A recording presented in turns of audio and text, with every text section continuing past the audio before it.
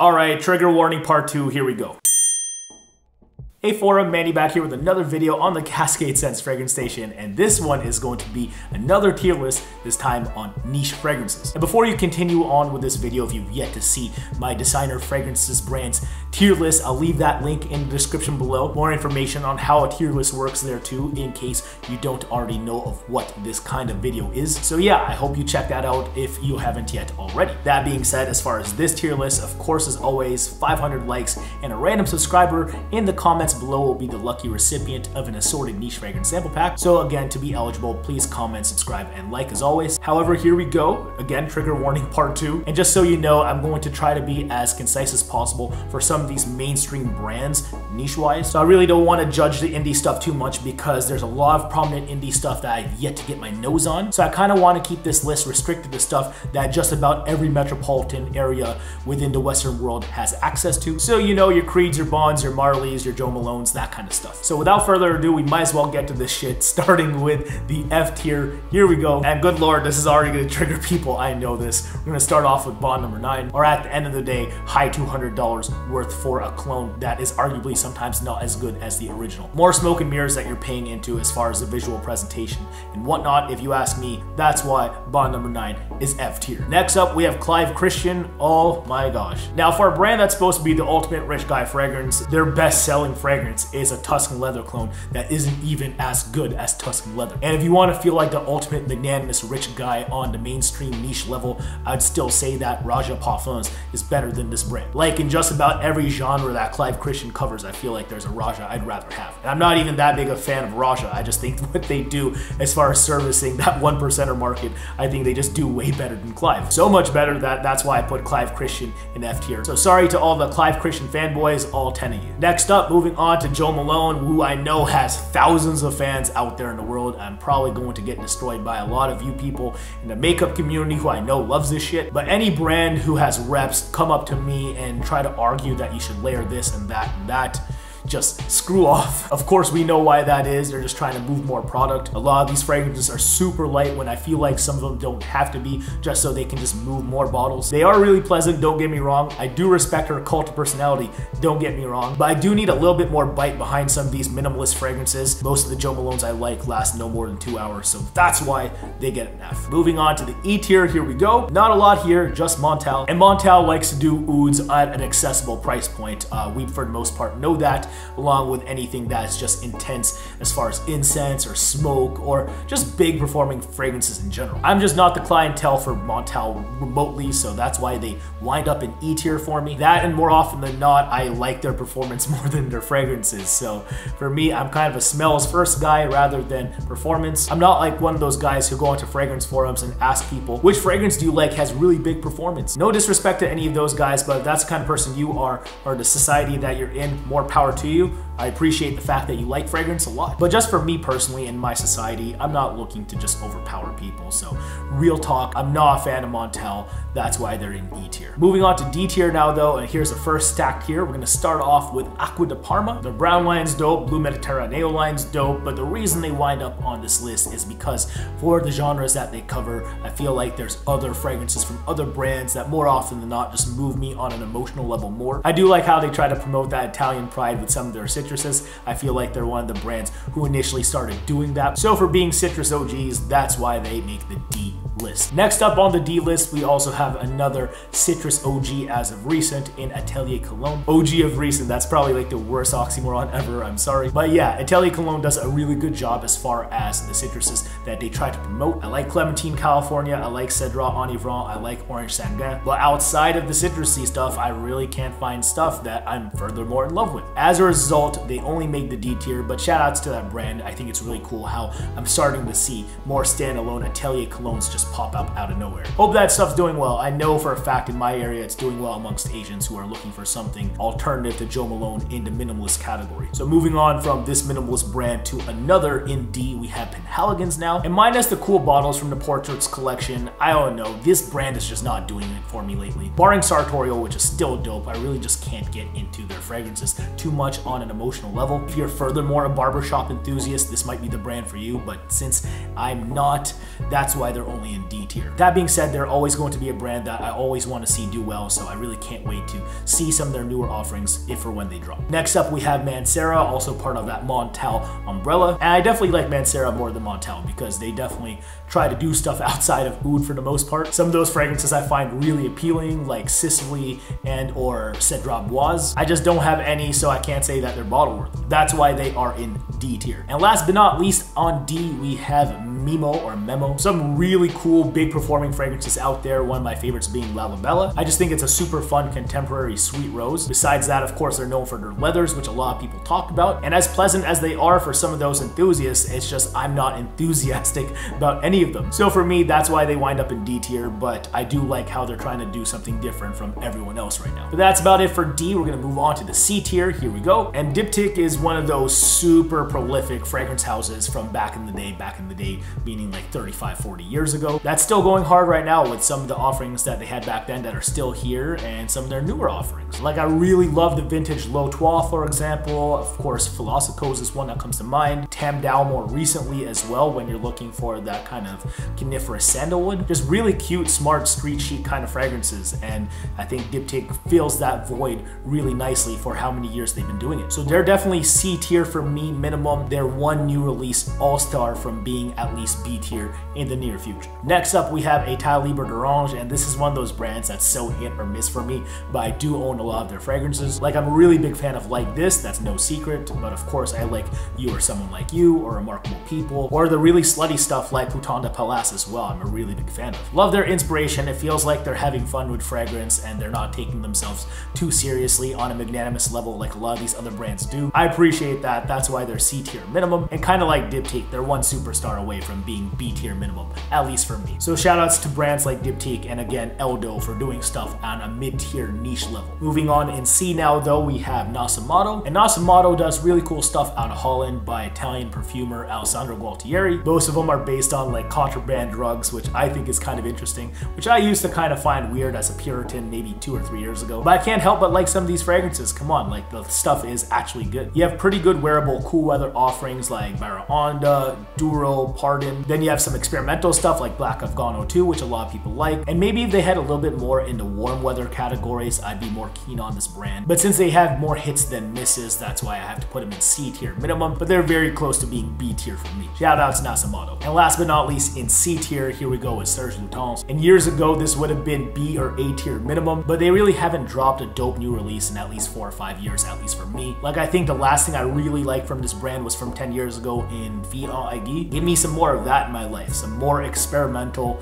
yet very wearable offering, Serge. But it hasn't been happening. I don't see it happening in the near future, and I'm still kind of pissed off that they went to the only 100 ml bottle designs. So yeah, that's why Serge Lutens is in C tier. Moving on to B tier though now, here we go. We're gonna start off with Amouage, and it's another brand a number of years ago that could have been ranked higher too. Of course, it's kind of marked by the Interlude Man era and before and whatever came after that, because Interlude Man and before it was those brazen, smoky Middle Eastern style fragrances. But nowadays you have some lighter offerings coming out of them. Lighter, but not totally fresh. Of course, I'm talking Beach Hut Man. Of course, I'm talking Sunshine Man. And I must say that I haven't received that stuff with as much enthusiasm as the previous stuff before. Even the previous stuff before that wasn't completely incensey, I liked more. We're talking Reflection Man, we're talking Lyric Man. So yeah, despite trying to mix it up, which is what the community wanted, I feel like the offerings have been kind of falling flat. But still a great brand overall, that's why they're in B tier. Shoutouts to Amouage. Please don't furthermore reformulate your fragrances either. Next up for B, we have Byredo. And people who know me, who know I like this brand,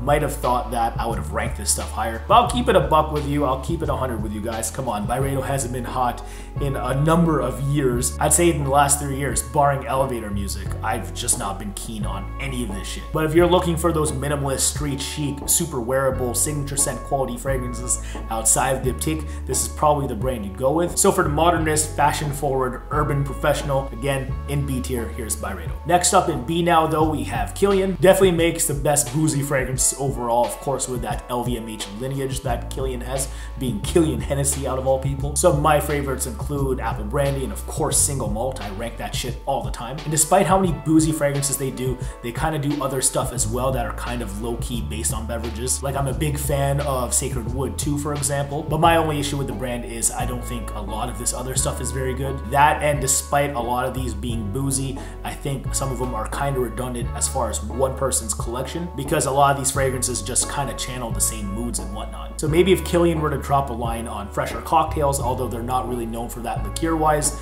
I think that would be pretty cool, and maybe I'd have more enthusiasm for them as far as higher up on this list. But for now, they're good at what they're good at, more darker, deeper liquors, including fragrance. That's why they're on B. Next up in B tier, we have Maison Francis Kurkdjian. Of course, Francis Kurkdjian is known for his awesome aromatic, fresher takes on fragrances, but barring the fresher stuff, he's been getting a lot of notoriety for like some of the oud line in here, as well as Baccarat Rouge 540. So you have to give him props for either of those. It's just for me, I really don't like a lot of whatever else he has in his line. I feel like there's so many busts in his entire collection that I kind of don't appreciate the really good stuff as much as a result. So since I'm kind of looking at his fragrance collection as a whole, that's why I only put him in B. But I swear, if this was more of the better Aqua Universelle, Grand Soir, Oud Satin Mood, then yeah, this would be a little higher up. I don't even really personally like BR540, but I understand why people do. So shout outs to the BR540 lounge or whatever y'all call yourselves. Fucking got fragrance gangs in here and shit, holy shit. But oh my gosh, we're going to move on to the next one in the B category. And this is a big one because people are gonna be pissed off when I say what I have to say here,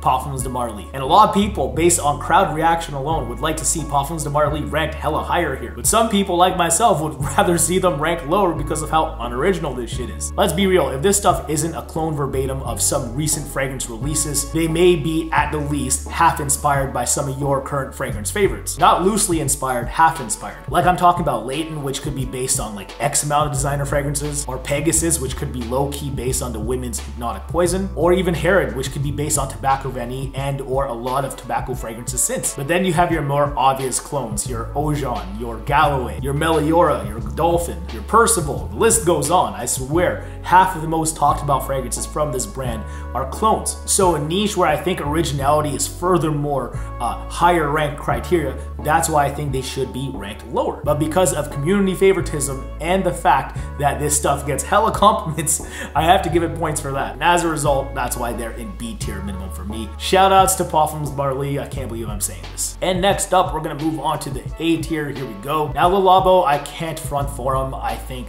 does a lot of that minimalist, modernist stuff arguably the best when you compare it to maybe Byredo and I guess Diptyque. Like, you know, that kind of consumer is also prone to buying from those kind of brands too. But objectively speaking, I think Le Labo makes the best out of all of them. So we're talking Rose 31, Bergamot 22, Santal 33, and then their exclusives are dope too. We're talking Gaillac 10, Poivre 23.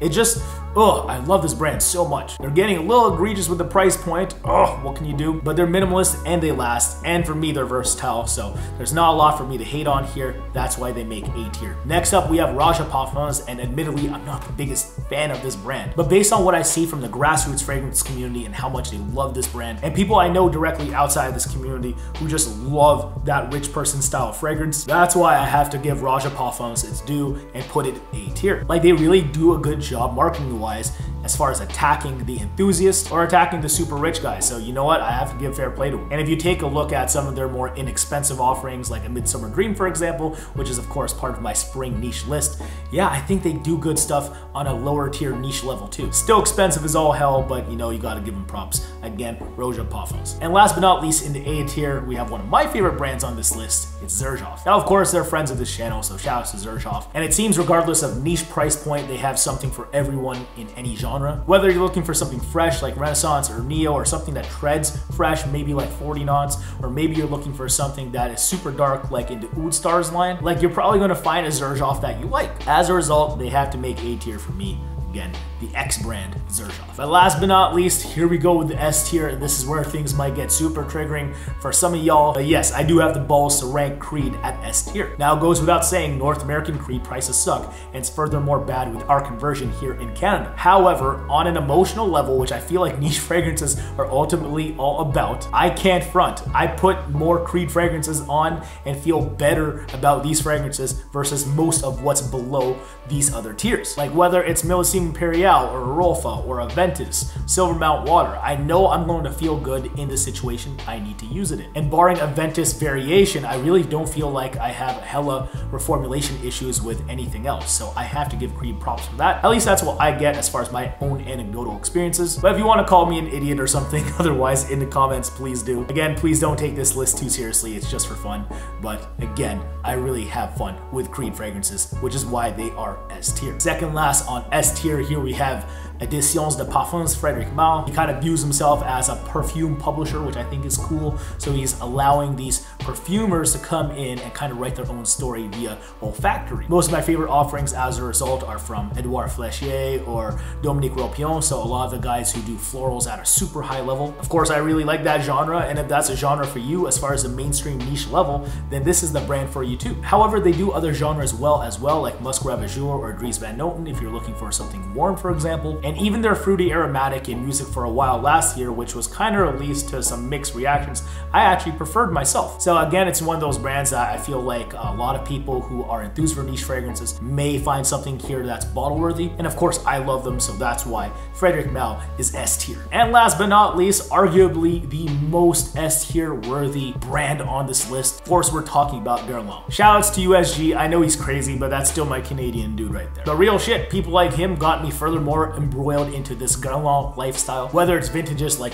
Lidge, Samsara, Vega, that kind of stuff, I fuck with it all. Problem is, I really can't rank that stuff for a time-sensitive tier list. But even despite that, their current offerings are absolutely amazing. So whether it's those current offerings like Louis or whatever is in Les Parisiens, whether it's the female or the men's, I literally connect to a lot of what is there as a result of their quality. So gotta give Guerlain props for that. If not for the variety I mentioned earlier, let's just speak about the L'Art et la Matière line. Quite simply the best vanillas on the mainstream niche level. So yeah, gotta love them. They're too good, fuck it, they are in S tier for me. And with that being said, I think that about does it for my niche fragrance tier list. Hopefully you enjoyed where I rank these brands, so I would love to know where you guys would rank these brands now in the comment section below. So I'm looking forward to what you guys have to say, and again, like and subscribe if you've yet to already. If you do that, again, you may be the lucky recipient of an assorted niche fragrance sample pack if we do reach 500 likes. So let's actually get to that goal here now, shall we? And yeah, until next time, I